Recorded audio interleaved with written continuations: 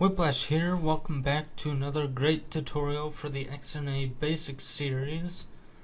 Now last tutorial, we didn't do anything much, just look at the basics of the coding that Microsoft provided for you for a new Windows project for XNA. So now is where the good stuff is going to come into play. We're going to display a sprite on the screen. And just display. We'll worry about movement later on. Okay.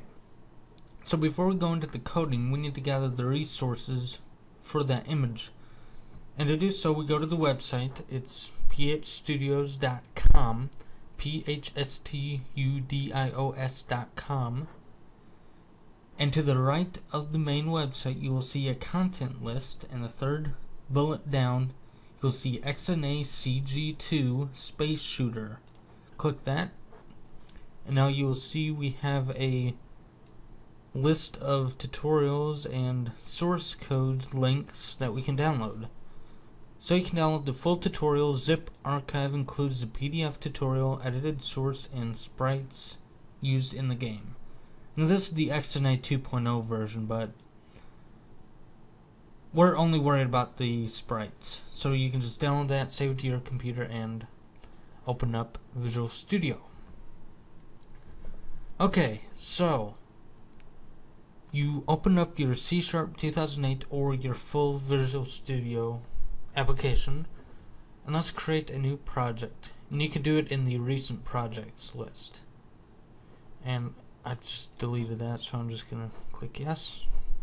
Alright, so Visual C# XNA Game Studio 3.0 Windows Game 3.0, and let's call it Sprites. And just because it drives me nuts, I'm going to rename Game 1 to Sprites Game.cs. Sprites Game. Yes. Alright. So now in our content, we need to get this sprite to our content subproject. And we can do that by right clicking the content subproject, go to add existing item, and go to your wherever you saved it to. I saved it to the desktops, sprites, and we're only going to worry about the player.png for now. Okay, so now that we have it inside our solution, we need to get it inside our memory when we run the game. Now to do so, we need an object of some class to identify it's a picture. And usually for your PNG or bitmap or some 2D sprites, we're going to use a texture 2D. And I'm going to call it player sprite. Okay, so all this does was created a object of texture 2D called player sprite. And that is set to null because we didn't do anything with it yet.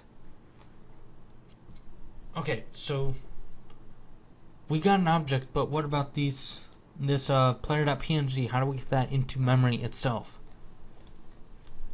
Well, it's a content, so we go to the load content method. We don't go to initialize because it's a image file and we want to do it in the content method. Now, the player.png is an image file that needs to be transformed into a texture 2D object. So that's set to null, so we don't want that null. So we just say player sprite is equal to, and what I like to do is use a content object that is derived from game that they give you. We just say content dot load less than, and I'd say less than because bracket can be that, or that. So I just say less than to. It's the easiest way to identify it's the less than symbol. Alright, now it wants us a T, and this can be a class name that the load can use.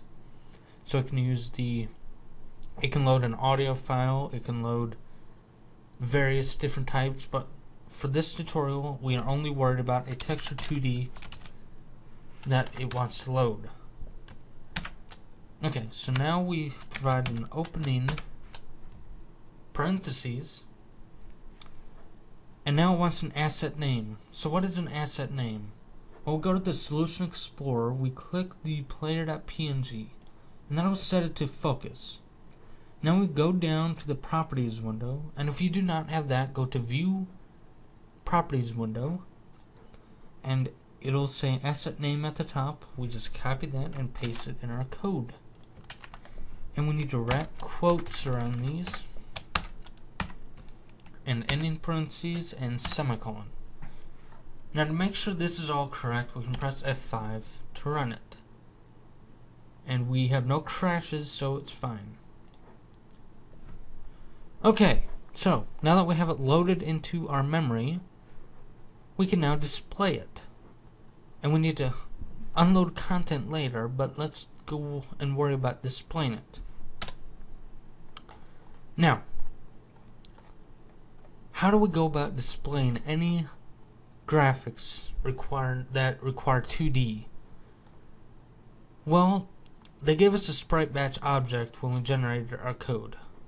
So the sprite batch is responsible for all 2D graphics. Now here's a trick. You see a sprite batch.draw method up here, and drawString we'll worry about, that's to do text. But we can't just say draw and draw anywhere we want. We need to set a sort of a gap in our coding. We need to isolate the drawings so that they only happen between a sprite batch.begin and a sprite batch.end. And this is just to simply just begin the drawings and end the drawings. Oops, no capitalize.